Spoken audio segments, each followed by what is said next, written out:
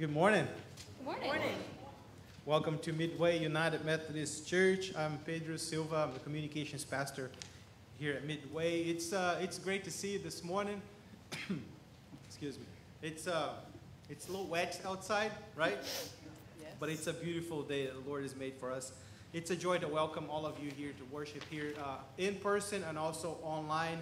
Our brothers and sisters online are welcome to be with Midway this morning and worship the Lord. If you are a member of this church or if you are a regular attendee, please register your attendance on your tear outs and also on your bulletin. I have a few announcements this morning. Music for Missions, August 27th.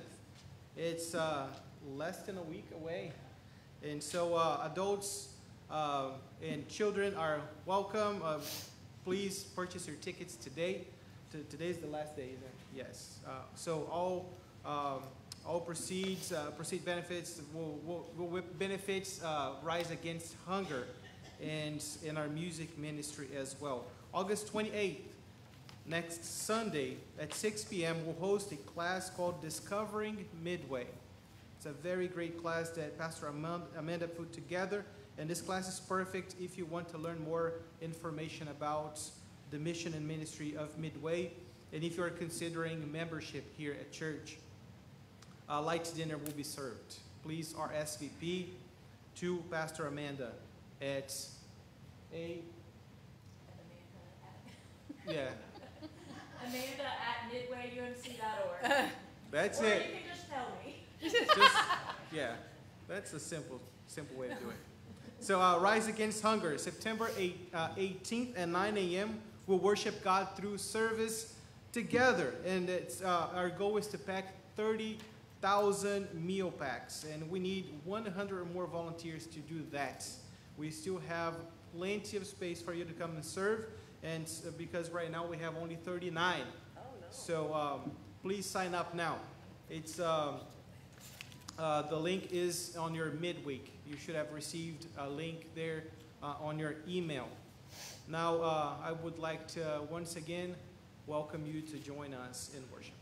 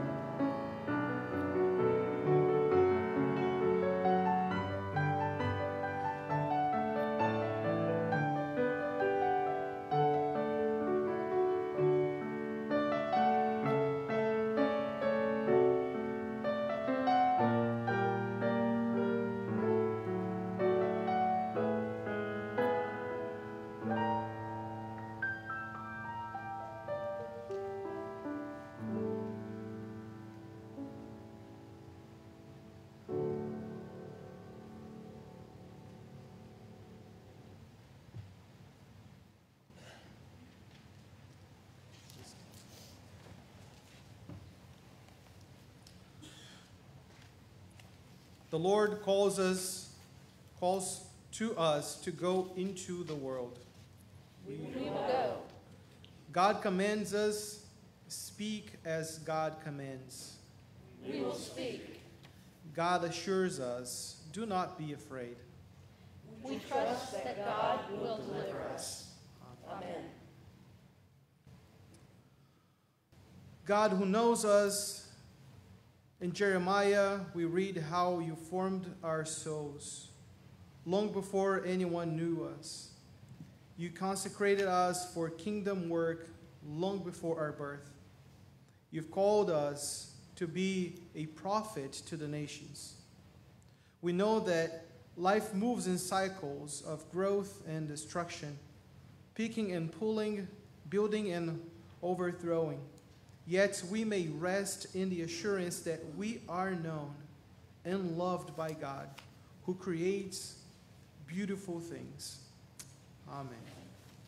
And if you would remain standing and turn in your hymnal to number 380 as we sing together, There's Within My Heart a Melody.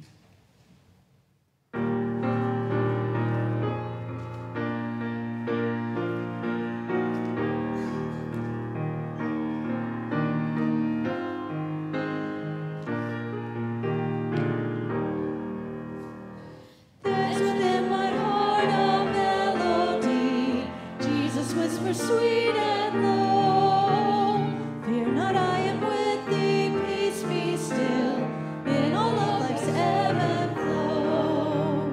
Jesus, Jesus, Jesus, sweetest name I know, fills my every longing, keeps me singing as I go.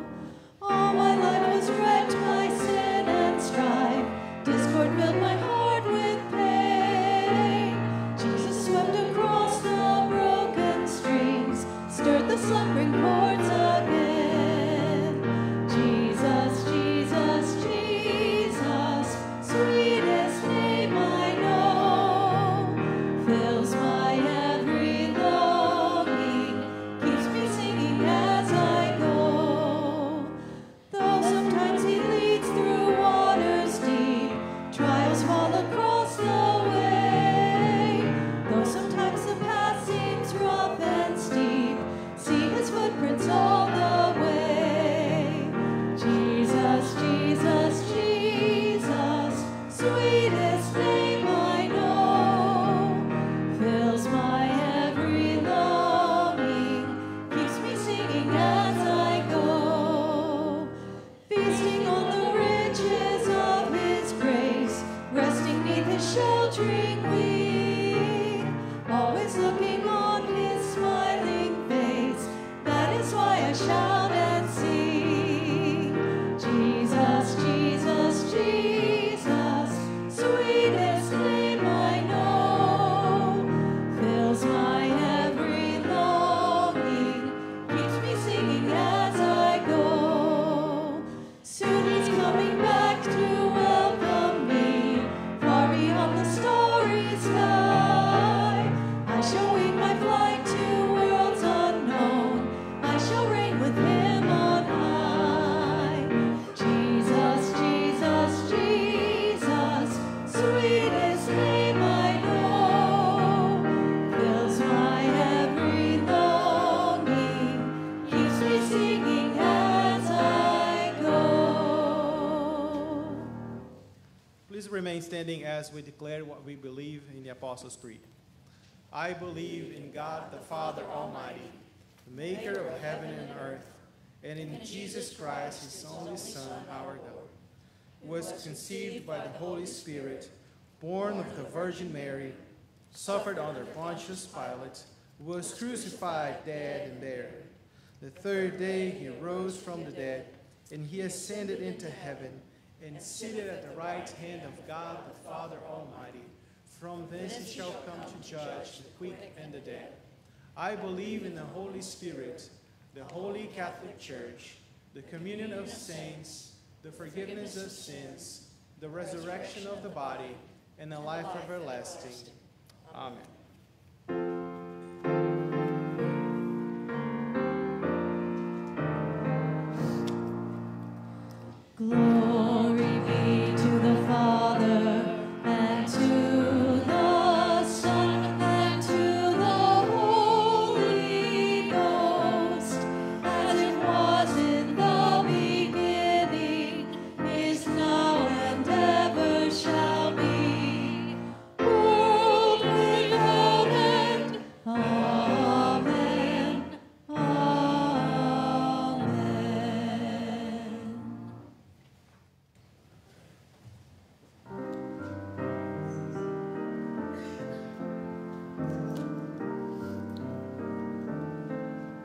you sing with me? Surely the presence of the Lord is in this place. I can feel His mighty power and His grace. I can hear the rush of angels' wings. I see glory on each face. Surely the presence of the Lord is in this place. Surely the presence of the Lord is in this place. I can feel His mighty power and His grace. I can hear the rush of angels' wings. I see glory on each face. Surely the presence of the Lord is in this place.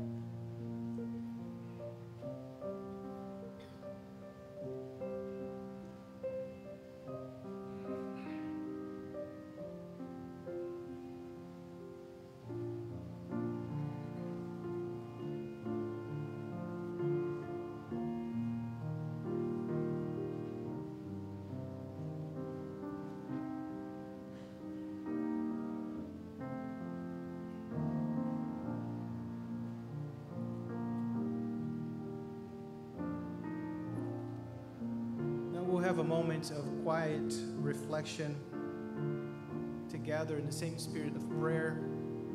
And as we pray today, you are invited to come to the altar to pray. Let us pray for Mary Munford's family. She passed this past week, and her funeral will be on Tuesday, this Tuesday, at 4 o'clock here at church, here in the historical chapel.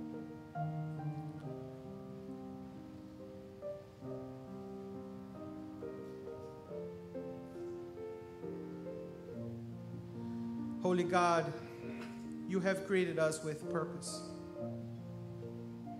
You have given each of us gifts and talents that we might use to bring forth your kingdom to this earth. We confess that we selfishly use our gifts for personal gain, forgetting that they too are means of tithing, of means of giving back to you and to the world. You have bestowed on us unique abilities that allow us to help your children across the world, the poor, the orphan, the widow, the immigrant, and the oppressed. How beautiful a gift you have given us. Forgive us when we forget to share it, Lord. As you did for the prophet Jeremiah, put your hand on our mouths, our hands, our feet, our minds, all the different parts of us, so that we may speak, we may act, even write or teach, comfort, and share your good news. May our magnificently different voices carry the incredible message of your love, your redemption, and of your grace. We are all called to be prophets. Prophets to share you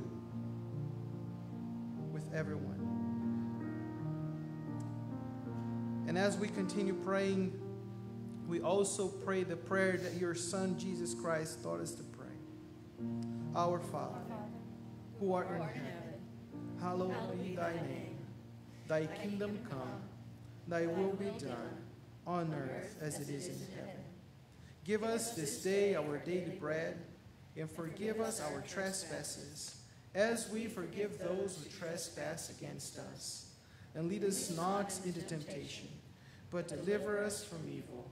For thine is the kingdom, the power, and the glory forever. Amen.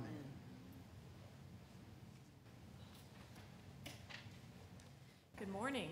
Good morning. Before we start with the sermon, I do want to, you might notice a new face in the choir this morning.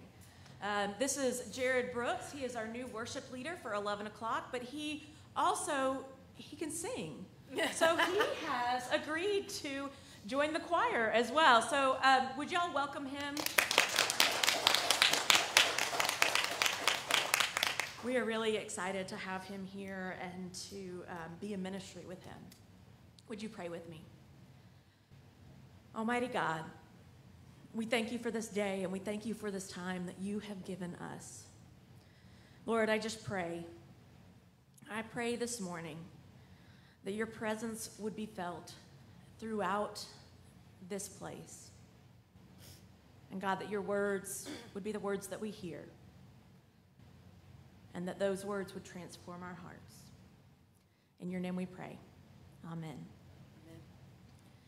I think one of the things that I talk to people most about when they have a question about God or about theology or faith is, how can I feel God's presence? Or I don't feel God with me during this time. I think that's something that we all long for. We all want to feel God's presence. We all want to know that God is with us and that God's leading us. We want to experience that presence of God around us because we know that that's what's promised in Scripture. And we see examples in Scripture of God's promise being present, or God's presence being promised. And sometimes we look around and we say, well, God, where are you? I don't feel your presence. I don't feel your guidance. Today we're going to look at Jeremiah chapter 1, verses 4 through 10. If you've got your Bibles, go ahead and open it. I'd love for you to follow along and read with me. If you've got your Bible app on your phone, you can open it there as well. But a little bit of background. We have been looking at the prophets the past couple months. We have talked about Amos, about Hosea, about Isaiah, and now we're looking at the prophet Jeremiah. Jeremiah preached to the southern kingdom of Judah around Jerusalem, and his message, his book spans a long time. His message began with a warning. It was a warning to the people of Jerusalem, a warning to the people of Judah, hey, you need to shape up. And then he predicted the destruction of Jerusalem and exile of the people of Babylon to Babylon. And then he also issued a word of hope as well. After the destruction, after the exile, he spoke hope to those who were in exile. And he spoke judgment on Babylon. So as you can see, Jeremiah probably wasn't the most popular person in Jerusalem. I mean, if you go around telling folks what you built is going to be torn down and you're actually going to be taken away and held captive, you're probably not a popular person, right? And this thing is, he was expected to preach this unpopular message, this difficult one, this message of destruction. He was expected to preach to the people about how they had broken the covenant and the consequences of those actions. Can you see why Jeremiah may have been a little nervous about his ministry and about being called by God to preach to the people? Our scripture this morning, it highlights this call story of Jeremiah. It tells us about how Jeremiah was called and the tools that God gave him to do the work. Jeremiah chapter 1, verses 4 through 10. The word of the Lord came to me saying, "Before I formed you in the womb, I knew you. Before you were born, I set you apart. I appointed you as a prophet to the nations." Alas, sovereign Lord, I said, I do not know how to speak. I am too young. But the Lord said to me, "Do not say I am too young. You must go to everyone I send you to and say whatever I command you. Do not be afraid of them, for I am with you and will rescue you, declares the Lord." Then the Lord reached out his hand and touched my mouth and said to me, "I have put my words in your mouth. See, today I appoint you over the nations and kingdoms to uproot and tear down, to destroy and overthrow, to build and to plant." This is the word of God for you, the people of God. Thanks be to God. You can see that God called Jeremiah when he was very young. Some sources say he may have been 13 years old, but most sources say he was between 17 and 20. Still very young if we remember that Hosea was called when he was to be married to Gomer, and Amos was called after he had a successful job as a fruit, taking care of fruits in the vineyard. But 17 to 20, if you think about where you were at that age, being called to send the message that he was sent was very intimidating. Jeremiah needed the assurance that God would be with him throughout his ministry. Jeremiah, at such a young age, already knew he couldn't do it alone. And so he asked God, I need your presence with me. I need you to be with me and to lead me. And we can see that God promises to do just that. If you look back at verse 8, you see that God responds to Jeremiah and he says, "Do not be afraid of them, for I am with you and will rescue you, declares the Lord." God, at the moment he calls Jeremiah, promises presence with him. Furthermore, I think Jeremiah might need a little bit of reminding. We see in verse 5 when God says, he says, "Before I formed you in the womb, I knew you. Before you were born, I set you apart." God was with Jeremiah before Jeremiah even knew it. God was with Jeremiah before Jeremiah was Jeremiah. And I think this presence of God was with him all along, whether Jeremiah knew it. Was God not revealing himself to Jeremiah throughout his childhood, or was the child Jeremiah not aware of God's presence? I think maybe it was the latter, that Jeremiah just wasn't looking. We don't know for sure the answer to that, but what we do know throughout Scripture gives us a good idea. Because we see God's promise throughout Scripture, God's promise of presence. And then God tells him, "I'm with you. I will rescue you. I will put my words in your mouth." Let me tell you, that's what every preacher wants to hear from God. I will put my words in your mouth. And throughout the chapters of Jeremiah and from history, we see that God was present. Jeremiah predicted the fall of Jerusalem. the exile to Babylon. And Jeremiah also preached the hope that was to come, that the exiles would eventually one day return to the promised land. The thing is, God makes this promise to each of us. God promises to each of us to be present, to give us the tools that we need to go do whatever God has called us. You see, our understanding of this has maybe evolved over time, where we see Jeremiah has a spoken word from God. We might not always experience that. If you go back to the Old Testament, the Hebrews experienced the presence of God as a cloud by day and fire by night. There was a physical presence of God that they could see in front of them. And that same presence was the presence that came down onto Sinai.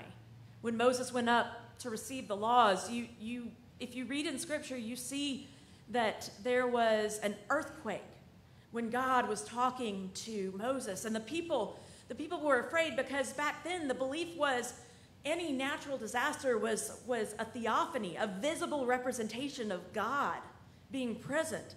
And so they were so fearful that God was there, and that what might God do to them? But then also remember that Moses requested to see God's face, and God granted him a little bit to see his backside.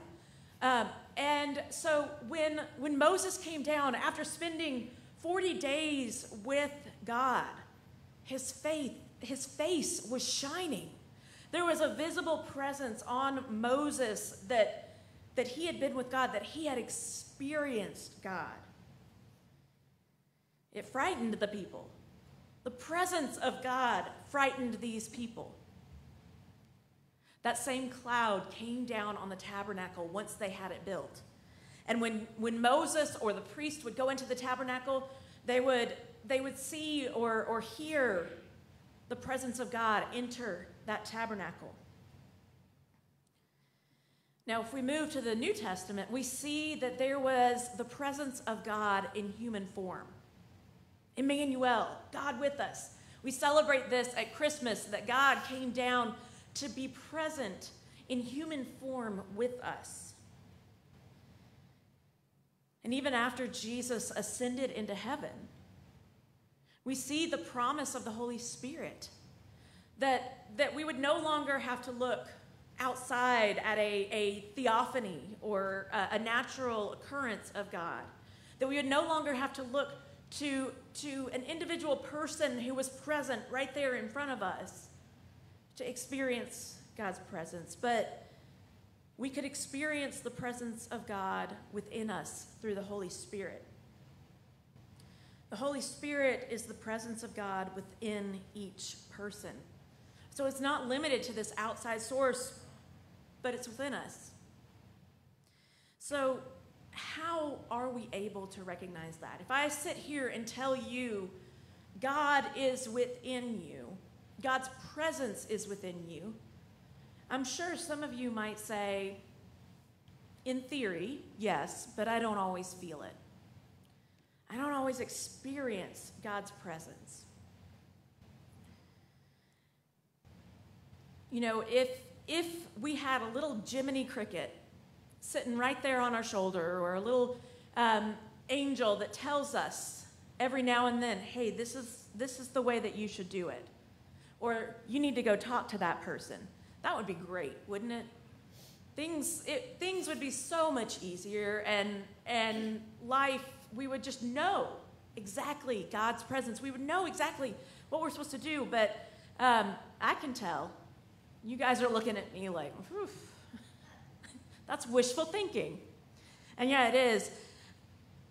I think many of us do expect that Jiminy Cricket voice, though. Many of us expect God to speak to us. It's what we've read about in scriptures. We need an audible voice of someone saying, Pedro. Yeah? But I don't know that that is an actual way that God is going to speak to us now. How do we recognize that presence of God within us? How do we recognize the voice of God as we go throughout this life? Well, it's not that easy. I wish I could say, like there was an audible voice. I think God reveals God's self to us differently, in ways that each of us can recognize. I had a lesson in God's presence this week. I am a planner. If you didn't know that, I'm telling you now. I like to plan ahead. When I begin to work on sermons, I begin on Monday mornings. I like to look at my Bibles. I like to look at my commentaries. I like to read the scripture a couple times. I like to look and see what other pastors who've preached on it have said about this scripture. This week on Thursday, I got a text message from Jenny saying, "Hey, I just tested positive for COVID." So please pray for her. Definitely, please pray for her. Now, I thought to myself, it's Thursday. It's too late to start a sermon. But I knew that there needed it to be a sermon today. So I got to the office. Preschool was offering CPR, so I took my CPR class, and I thought to myself, all right, I've got Thursday afternoon and Friday to come up with a sermon, because we had plans on Saturday. Well, that sermon wasn't coming. Thursday, I sat there and I said, I've read this scripture, but I need to go focus on something else. Or this other thing came up that's obviously so important, like reading emails.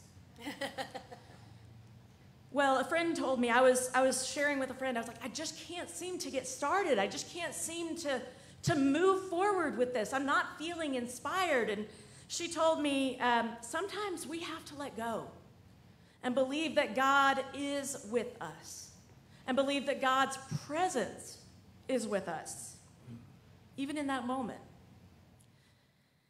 And so I did that. I chose to believe that.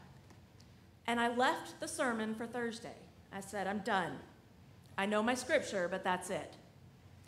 Well, I sat down Friday morning at my computer, and I felt the presence of God leading me, giving me the inspiration I needed to come up with a sermon.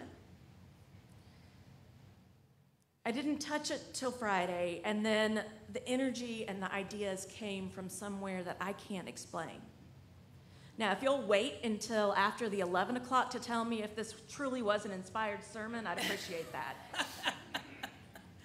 But I think that we can experience God in different ways. For me, this week, it was this, from out of nowhere, this energy and the ideas, almost as if God had put the words in my brain.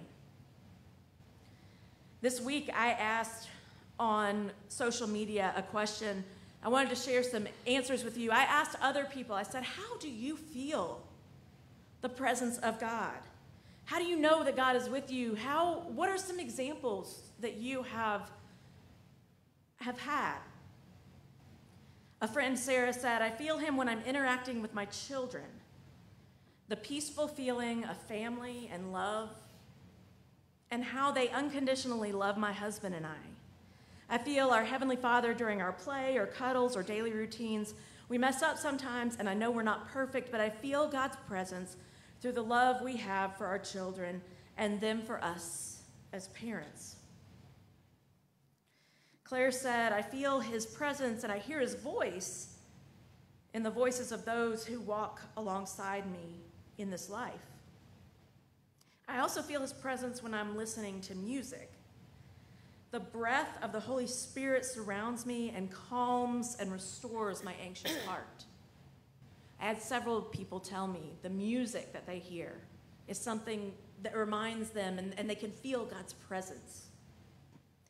Beth said, during my Bible reading, when I read something that applies to what's happening in my daily life is when I feel God's presence.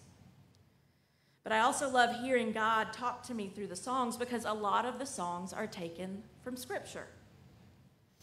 And they often go back to the Scripture that I've been reading. Someone else said, I feel God's presence when I see someone going out of their way to show kindness to a stranger. It's unexpected, and that's what Jesus would have done. Melissa said, he always seems to send me signs or messages when I need them. A word of encouragement from a student, a sign, a billboard, or just a beautiful sunrise and sunset. One of her students told her that day, I'd trust you with my life. It felt like a message, a reminder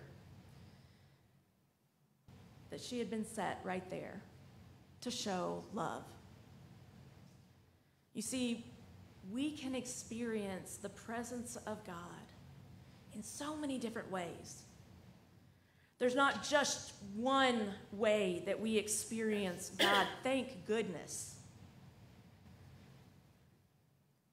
The truth is, God is always with us. Recognizing that presence is sometimes hard.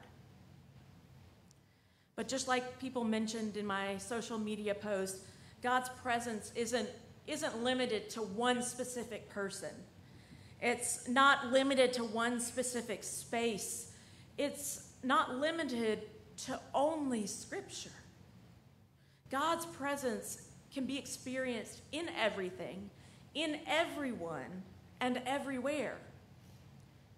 Thank goodness that God's not limited to a certain space or time, and that wherever we are, whether we feel God's presence intimately day in and day out, or whether we long to feel that, thank goodness God is not limited by space or time.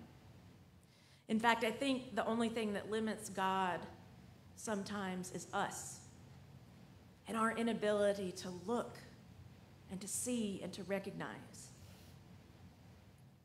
Now, if you have trouble recognizing God's presence, let's talk, because I love to point out ways that maybe God is working in your life that you might not be able to see. I look at each one of you here today, and I think, I've definitely seen God through that person. I've definitely experienced God working in that person, and therefore I've experienced God's presence. Friends, in whatever situation you find yourself, the good, the bad, the happy, the sad, the mundane, or the exceptional, I pray that this week you will take time to look around you and to recognize the presence of God with you. Amen. Let us pray. Gracious God, we thank you that you are with us. Not only are you with us, but you dwell within us, leading and guiding us. God, thank you so much for your gracious presence. And Lord, I pray that everyone hearing these words today would recognize your presence, would recognize the gift that you have given each and every one of us. In your name we pray. Amen.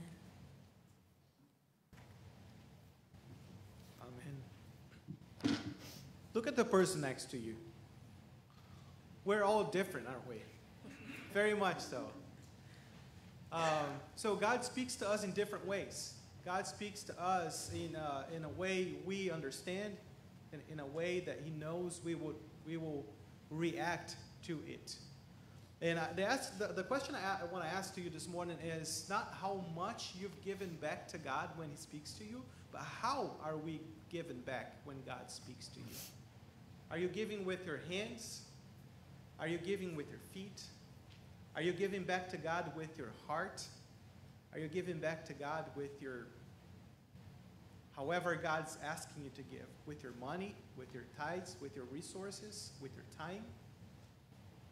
God asks us to give back.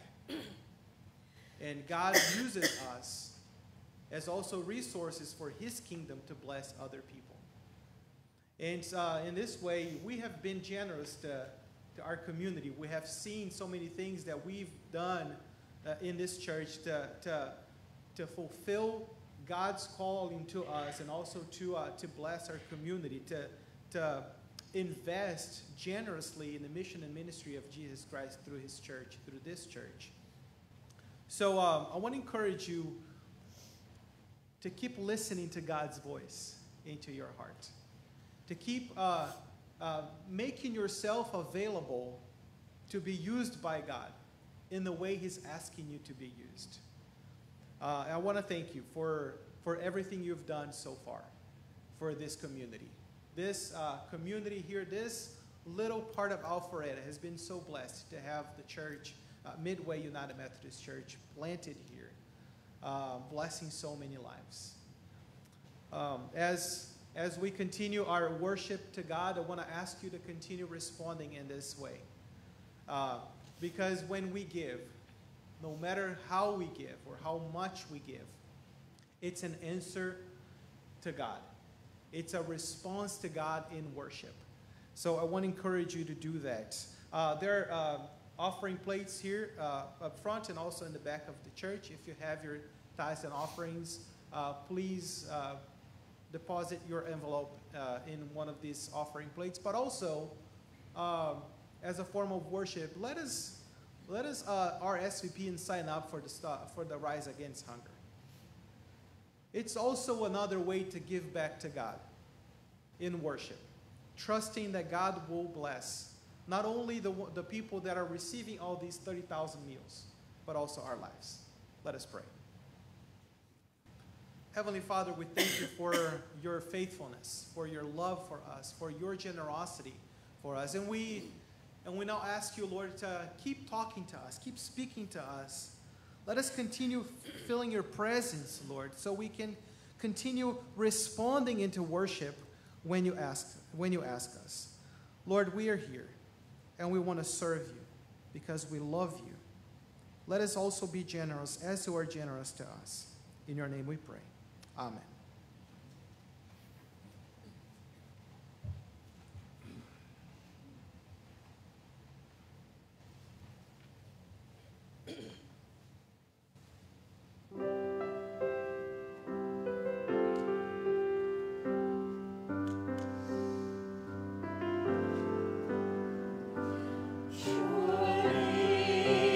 Presence of the Lord is in this place.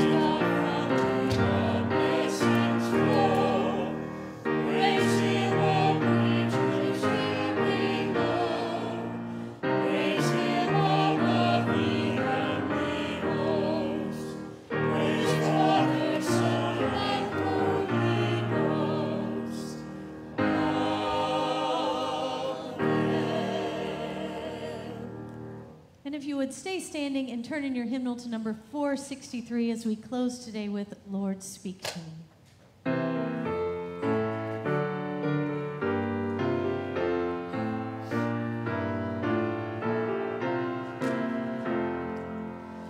Lord, speak to me that I may speak in loving echoes of thy tone. As thou hast taught, so let me seek thine erring children lost and lone. Oh, strengthen me that while I stand firm on the rock and strong in thee, I may stretch out a loving hand to restless with the troubled sea. Oh, teach me, Lord, that I may teach the precious things thou dost impart, and bring my words that they may reach the hidden depths of many a heart. Oh, fill me with thy fullness, Lord, until my very heart o'erflow. In kindling thought and growing word, thy love to tell, thy praise to show. Oh, use me, Lord, use even me, just as thou wilt, and when and where, until thy blessed face I see, thy rest, thy joy, thy glory share. My friends, it has been a joy to be in worship with you today, to see the presence of God within each and every one of you. As you go out today, seeking the presence of God, I pray that you will indeed look for God, and I pray that you find him. In the name of God the Creator, God the Redeemer, and God the Sustainer, go in peace.